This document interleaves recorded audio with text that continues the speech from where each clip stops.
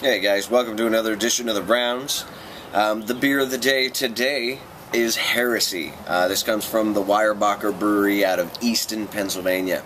Now they're notorious for more like imperial 4-packs, that kind of thing. So they do high grav. They definitely do like more of the artisan side of things. The Heresy is actually their Old Heathen Imperial Stout aged in bourbon barrels. So actually should be a whole lot of diversity and flavor here. Go ahead and crack her open and see where we're at.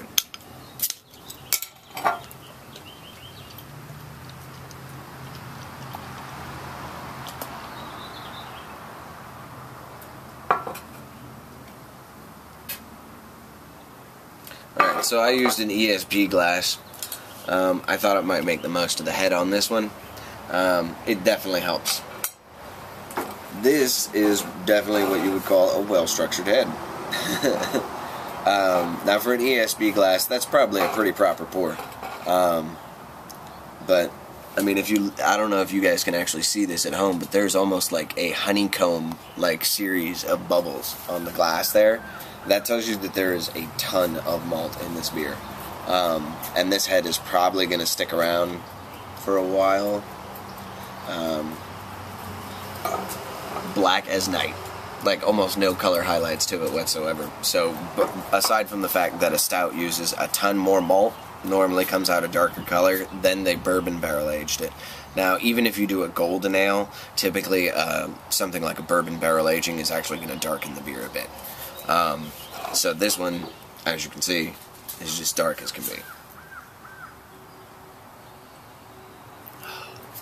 Roast coffee notes, real heavy on the roast, really nice.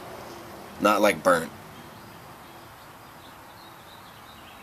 Chocolatey at the very front, actually.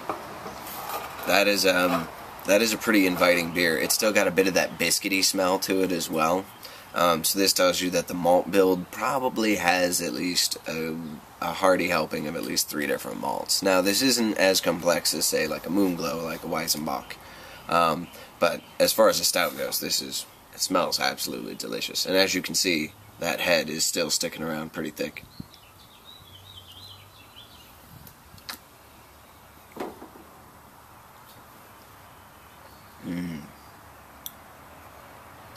Definitely a malty beast. And that biscuity smell that you get on the nose isn't followed through in the flavor profile. Because of the bourbon barrel aging, it's actually kind of detracted a bit of that biscuity flavor. And so instead of getting more a soft finish, I notice you get the bourbon like at the end of the flavor profile. Really, you get a hint of it at the beginning. The vanilla lends itself to that chocolate nose, but at the end it definitely moves into more of that maple syrupy bourbon, kind of almost butterscotchy.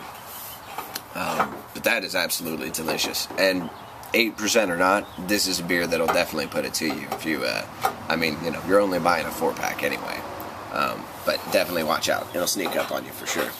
You guys have a good one, man. Hope you're enjoying good beer with good people. We'll see you later.